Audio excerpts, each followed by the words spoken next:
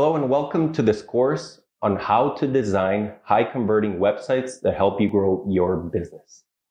My name is Fernando Diaz, and on behalf of myself and everybody at the ATTA, we just want to let you know that we're super excited that you're here. You've made the right investment, both in yourself and in your business, by acquiring this course. If you apply correctly what we're going to teach you, I can guarantee that you're going to have a much better online presence. You're going to have a much better website that will give your customers clarity. Before you start either wandering around the platform or going into the different lessons, I just want to make sure that you watch this entire video from beginning to end. I'm going to be explaining some things that I think are super important as a foundation for what I will be teaching. And it'll also teach you how to consume and apply the material that you're going to learn. So make sure to watch this whole thing, and then you can begin with the first lesson. As it relates to websites today, the main problem that most travel companies face is that they're investing marketing money and not getting any results out of it, or at least they're not getting the results that they're hoping for. This includes having very talented and expensive graphic designers designing a website that in the end doesn't get you the results.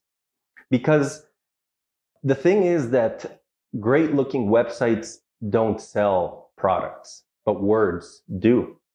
And the problem is that today, maybe you have a great website that you've invested a lot of money in, and it's just not getting you the sales that you're hoping for. You have enough traffic, you have enough visitors, but you're still not seeing the results. So you start wondering and saying, maybe my product is a problem. Maybe, I'm not selling the right product. I would say that 9 out of 10 times that is not the case. And the case is the way you're talking about your product. People are visiting your website. They're not understanding your company, what you do, what you offer, and they don't understand how you can solve their problem. And the reality is that, as consumers, when we visit a website, for example, and we're looking for a product, we generally do not buy the best product available. We just buy the product that we understand, the product that speaks to us and gives us clarity and solves our problem. So you don't have to be, the company with the best tour or the best product out there. You just have to explain it in the clearest form, and that will get you the business that you need. Now, if you work towards having the best product and having the most clarity in your website, you have just a winning combination that is really unstoppable online. So think about that, in this whole website design process. Think about yourself when you're searching something online. What is it you're trying to do? You're really trying to solve a problem. So maybe your headphones broke, and the problem is that you need a new set of headphones. So that's the problem you're trying to solve. And you're going to buy headphones from the company that tells or solves your problem in the best way, that has the best price, that explains all the features that the products have, that it solves the issues that you face. For example, maybe the in-bud headphones fall off your ears, so you're looking for an over-ear option. I don't know. Whatever your problem is, you will end up purchasing from a company that solves these issues, that clearly explains their products and their features, and just it's evident for you that it solves the problem, and that's the one you will purchase. So that's what we need to do with our websites as well. And the solution in the end is just a website that provides clarity. And how do we do that? We do that using the SB7 framework. It's a 7-part framework created by StoryBrand, and I'll explain a little bit more about what that means. But essentially, this framework helps you build trust with your customers. It makes them listen, and it allows you to present your product in a way that the customer feels it's solving their problem. It presents it as the solution for the customer. So in this course, the main objective is for us to teach you how to structure a website landing page, that will convert. And really what we're doing is we're not designing a website, we're going to wireframe a website. And I know the title of the course says design, but I actually put that word there on purpose because to give you clarity, all right? If I would have said, we're going to help you wireframe a website, maybe some of you don't know what wireframe is, you're confused about that. It's not clear what it's meant to do. The design process of a website involves a wireframe. To me, it is the most important process in designing a website. So while we're not going to go into the specifics of design and aesthetics, although I will be talking a little bit about that, it's mainly about giving it the structure and creating the right words, using the story brand framework to create good sales copy, based on this 7-part framework that uses story to engage with the audience. And in turn, will help you clarify your company's message through your website. Your audience will listen, and in turn, you will see much greater sales. So who am I, and why should you listen to what I have to say or teach about website design? Well, my name is Fernando Diaz, and I'm an educator for the ATTA. I've been a member since 2009, and I'm also an ambassador for the Adventure Travel Trade Association for the country of Chile, where I have been living for the last 10 years. In addition to this, I'm the director of marketing for Quasar Expeditions, a high-end adventure travel company that has cruises in the Galapagos Islands and an overland safari operation in southern Patagonia. But none of these credentials, if we can call them that, I think really make that big of a difference for you as it relates to what I'm going to teach. I think the two biggest things that I can bring to the table is one, the experience that I have with 16 years doing sales and marketing for the travel industry. And what does this mean or imply for you? It means that there's just a massive learning curve behind all of this that is coming to you at a very, very low cost. So essentially, in 16 years, I've made a lot of mistakes. I've wasted a lot of money. I actually did a simple exercise to, think of how much money I had spent in marketing that didn't get me the results from the very beginning, and it adds up to tens of thousands of dollars. So the great benefit for you here is that you can bypass this learning curve, take what I have to teach and apply it, and you'll be much better off. So this experience has allowed me to learn, again, make mistakes, correct them, and I've also made a lot of correct decisions in these 16 years that I'm hoping to transmit to you and help you, grow your business. The second item that really adds value, I think, to this course is the fact that I'm a StoryBrand certified guide.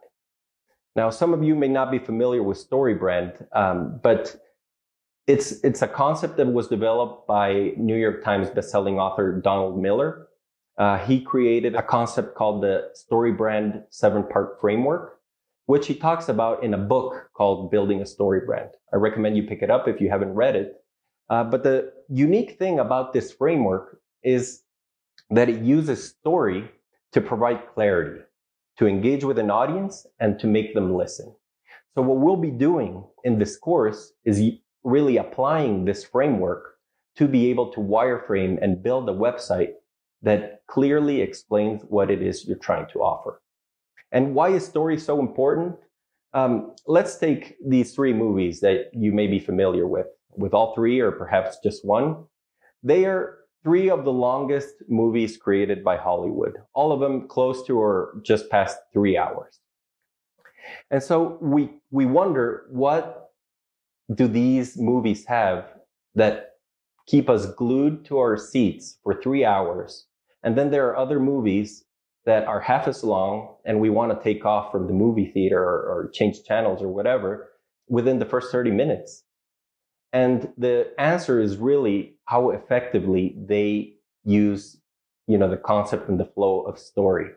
How there's a character, how there's conflict, how there's resolution, how there's a guide, there's a plan. I'll talk a little bit more about this later, but this is effectively what keeps you engaged. And they do this so well that you didn't even know it, and you spent 3 hours sitting in a movie theater. Before we dive deeper into this course, I just want to emphasize on the importance of sales and marketing for your organization, and for any organization for that matter. I'd like to use the analogy of an airplane to explain this. If the airplane represents your company, the left engine would be sales, and the right engine would be marketing. They provide the thrust needed for the airplane or the company to take off. The fuselage or the body, that represents your overhead, which needs to be as light as possible for the plane to fly. The cockpit represents leadership. The wings represent the products. And then the final thing is the fuel, which represents your cash flow. So if you think about it, the only thing more important than sales and marketing is the fuel, the cash flow. You can have an amazing company, an amazing website, amazing products and everything, but if you don't have the cash to invest in marketing and product development and all that, the plane will just not take off. But assuming, that cash is not the issue, and I know depending on when you're watching this, it's either right during COVID or right after COVID, or maybe years from now from COVID. If cash is an issue, that's obviously the first thing you have to resolve. But assuming, that part is stable, your focus should be on sales and marketing. And let me provide an example of two travel professionals to emphasize the importance of this. So let's take these two characters that we're going to name James and Gina. James and Gina studied travel and hospitality, or tourism and hospitality, in the same university. They did an internship while at college at great travel companies, and then they ended up landing jobs at two very reputable travel companies. 5 years on, both decided to quit their jobs and create their own travel company. That's actually very common in the travel industry and many other industries, and it may be, something that happened to you if you're watching this. So 10 years later, Gina has 3 different office locations nationwide. She works about half of her day in her travel business and makes about $160,000 a year. And then we have James, who 10 years down just has 1 office location. He works 10 hours a day and hasn't really allowed his business to grow and makes about $60,000 a year. Now, I'm not saying that we need to measure success in terms of the amount of money that they're making or the number of locations. Maybe that's not success for you. But what I really want to emphasize here is the growth that these companies have experienced. James essentially just created a job for himself. He's making $60,000, which he was probably making when working at that reputable travel company anyways. But he added the burdens and the stress of having his own company. But on the other hand, Gina was really able to benefit from being an entrepreneur. She works half as much, makes 3 times more than James does, and has been able to grow. So you may ask yourself and think, well, probably Gina had a much better travel product. Maybe her tours were a lot better than James.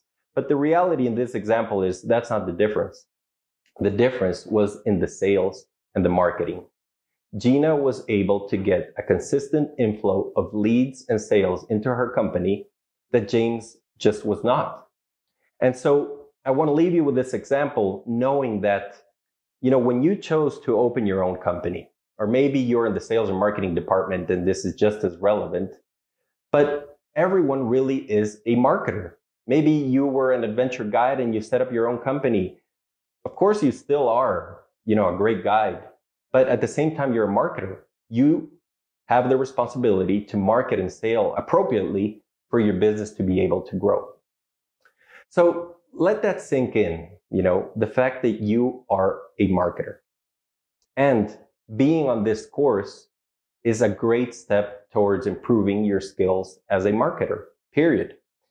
But I highly recommend that you don't stop here. You don't just stop in this course, that you continue to develop your skills in sales and marketing, because I can guarantee you that if you focus your time and your energy on that first, and maybe it's not the most fun part, maybe you prefer to be out in the field or developing product, and that's perfectly fine. But if you focus on sales and marketing first, and you're able to get leads and sales consistently into your business, there will be more time later on, plenty of it, to focus on the things that you really like. But with a business that grows, it doesn't present stress, that you're not worried where the next sale is coming from. You will have set up and fine-tuned a machine that helps you work. So continue to grow, to study.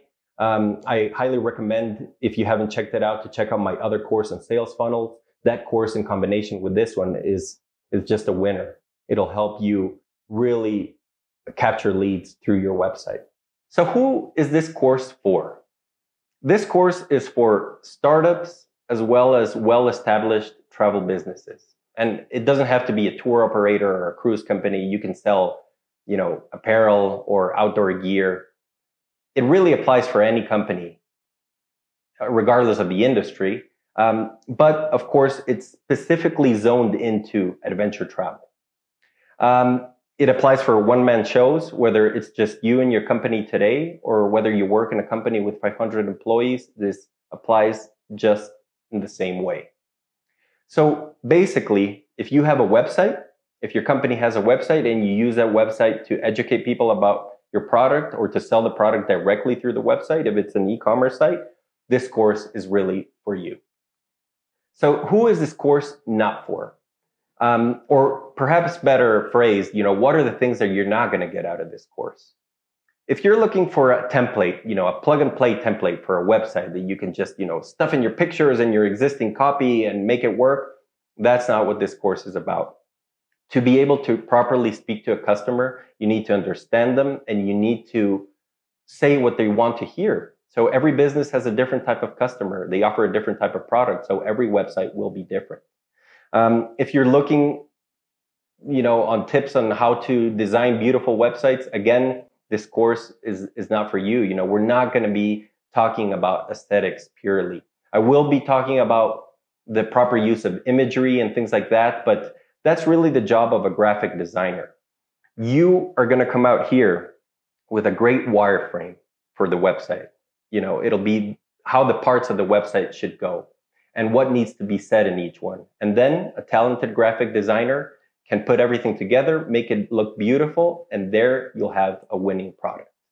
Again, if you're looking for information on information architecture or just usability, again, we don't focus solely on that.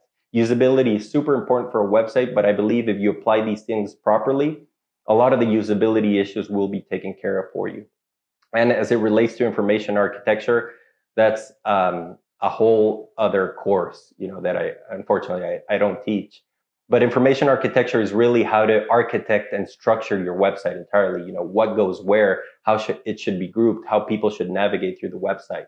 I will have resources and recommended reading on this if you feel that's an issue for your company. But again, this course is about wireframing a website, giving it that structure and putting the right words in that structure to make your customers listen. This course is broken up into 7 lessons. Lesson 1, where we'll talk about the need and the importance of building or wireframing a proper website. Lesson 2, the header. Lesson 3, the benefits and value that your product provides to the customer. Lesson 4, the authority section. Lesson 5, the content paragraph and the video.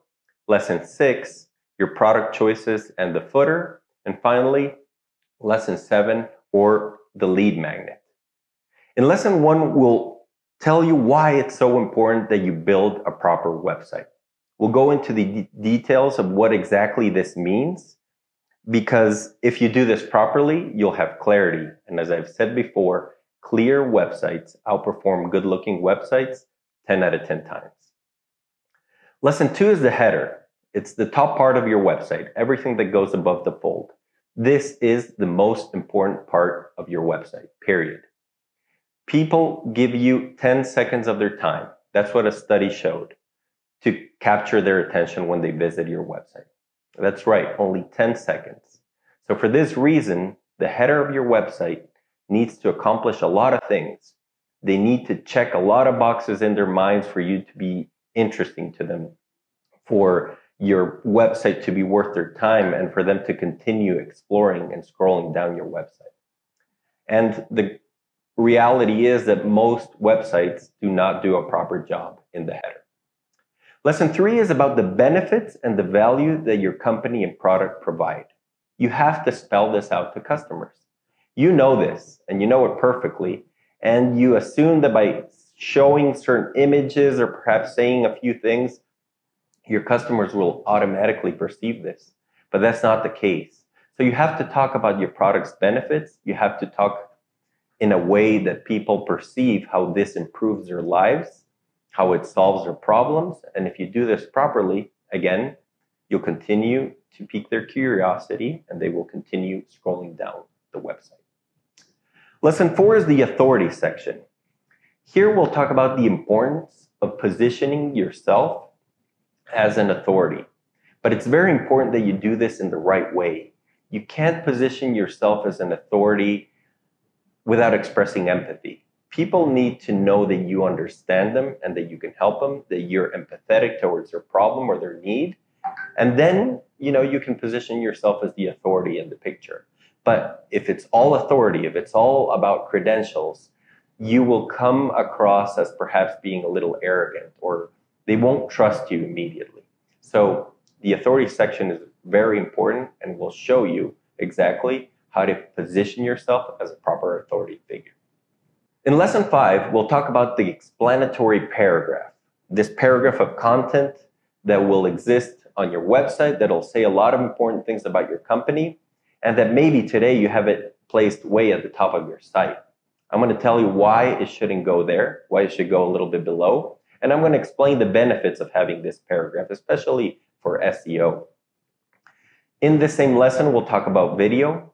And here, I'll tell you where your video should be placed inside of your website, I'm also going to include, sort of as a bonus, a discussion with a video expert on what it means to create a good video, what a good video should have, so that at the same time, if we're talking about clarity in this whole course, if I'm telling you why it's so important that you're clear about your product, your company, what you offer, how you can solve a customer's problem, the video should essentially do the same thing.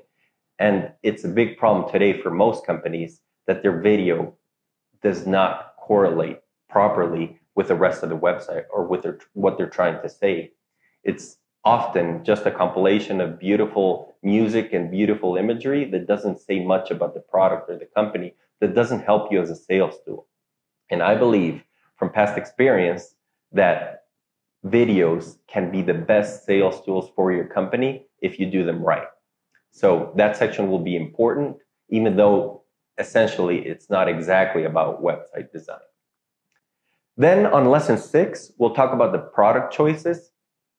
Most of you probably, if you offer tours, you offer more than one tour. If you offer outdoor gear, you probably offer lots and lots of products. I'm going to teach you how to group these so it's clear for people what you offer without confusing them from the very beginning. You might be inclined to show everything that you have on the homepage because, if they're there already, they want to see everything that you have to offer. But that's not the case. There's a way to group this so that people have a better understanding. And once they know sort of what you offer, then you can guide them into different areas of the website, but without confusing them from the very beginning as to what it is that you offer by just presenting too many choices. And then finally, whatever website has, it's the footer. In StoryBrand, they refer to the footer as the junk drawer. And why they call it the junk drawer is because it has pretty much everything else on your website is located there. So these things that I told you, the fact that your grandpa started the company 80 years ago that you thought was really important, that normally goes in the junk drawer. Places for careers, career applications, for example, links to your social media channels, all this sort of stuff will go in the footer.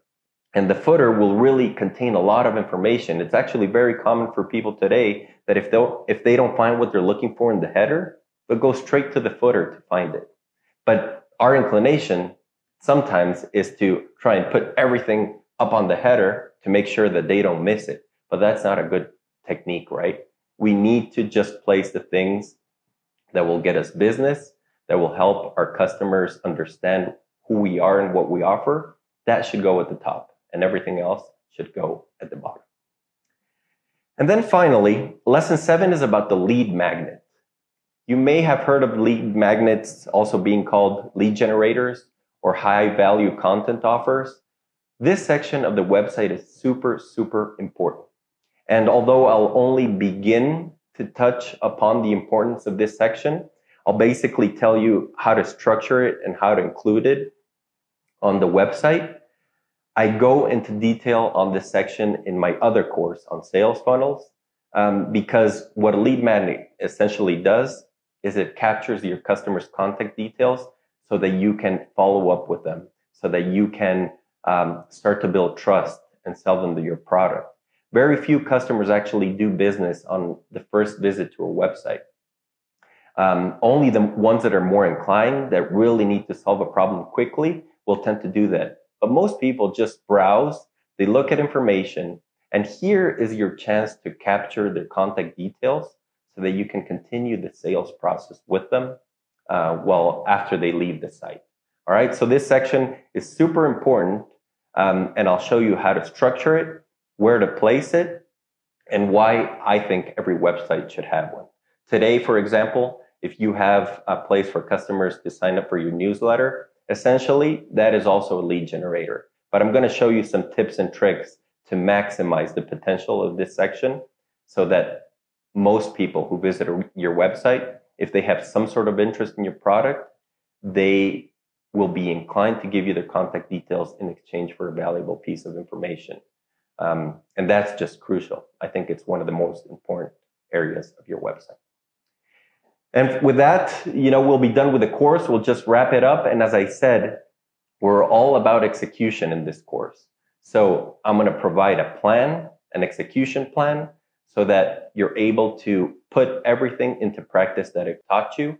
And with that, you'll have an amazing looking website that is ready to receive visitors and convert those visitors into leads so that then you and your sales team can convert them into sales. Or if you are an e-commerce website, it'll translate directly into purchases and sales directly off of the site. And finally, I just want to make a brief mention on the resources, the worksheets, the videos, the expert interviews that we have. Although these are extra assignments or it's, homework or bonus material, I highly recommend that you do these because they will allow you to apply the stuff that you're learning. Once applied, you'll get a much better grasp of it. You might begin to understand the concepts in the course, but if you do the worksheets and the related material, if you watch the expert interviews, you'll have a much better understanding of these. So I just want to emphasize, don't skip these. Do them. If it means, pausing the video, doing the exercise and resuming the next day, so be it. But they're important. They're there for a reason. And I really encourage you to do them all. So that's it. That is what this course on how to design high converting websites that help you grow your business is all about. And I'm super excited that you're here, and I'll see you in the first lesson.